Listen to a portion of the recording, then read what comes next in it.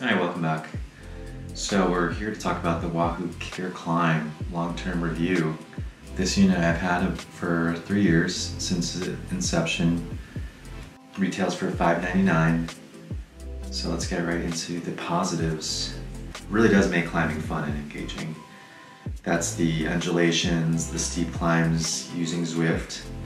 I really recommend turning up the dial in your settings in Zwift to get the full effect. Another positive, we cyclists know by the changes in grade, you do engage different muscles in your legs. So in workouts, it's great to have that ability to change the grade when you like.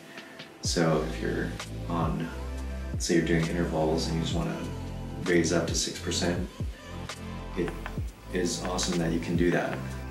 So overall, it's quite smooth and really not a distraction. Yes, you can hear the motor whirl, but it's not an annoyance.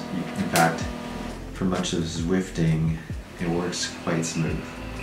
By the way, you can quit climbing anytime by pressing the down on the climb button, and it brings it back down to 0 grade. So negatives, this device isn't stable at high grades. That's like your 15 plus 18% grades. There's no feet on this thing.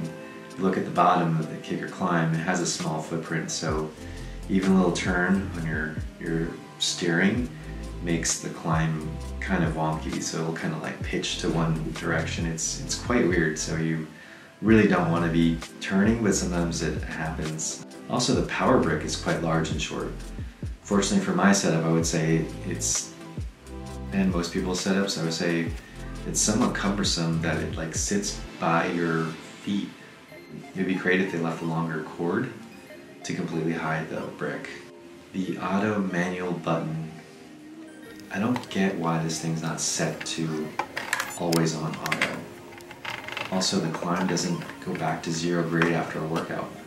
It's a bit odd, but typically if you go into another Zwift world, they'll reset back down to 0. But let's say if you're done with your workout and you're on a climb, it'll stay there. It's kind of weird. So you have to manually press it back down to 0. Also too, if you have a desk of some sort, check your clearances, because as this climb can go up to 18% grade, I've hit the underside of my desk and sending my iPad and water bottle flying down. So what's the final verdict? I love the KICKR Climb.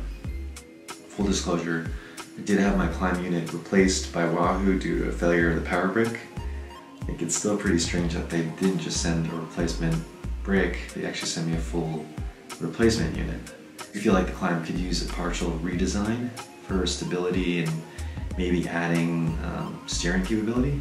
You guys remember that Zwift steering feature? By the way, the KICKR Climb does work with other services like Trainer Road, ROVAL, Full Gas. So, again, love it, highly recommend. I'll hope that helps someone out there looking for any information on longevity. It's still kicking and I still love it. Well, subscribe, and looking forward to making more videos. Thank you.